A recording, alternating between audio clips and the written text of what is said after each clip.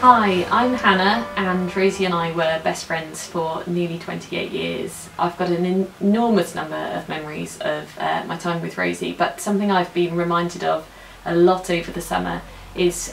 Rosie's love of travel and some of the wonderful trips we took together, ranging from the hilarious hen weekend she booked for me canal boating, which we were absolutely dreadful at and got stuck sideways across the canal, through to clubbing in Ayia Napa after our A-levels, and at the slightly more civilised end of things, a wonderful weekend in Madrid where we mostly spent our time eating and drinking and shopping, which was another of her great loves. And I feel enormously privileged to have had that time with Rosie and will always keep those memories dear.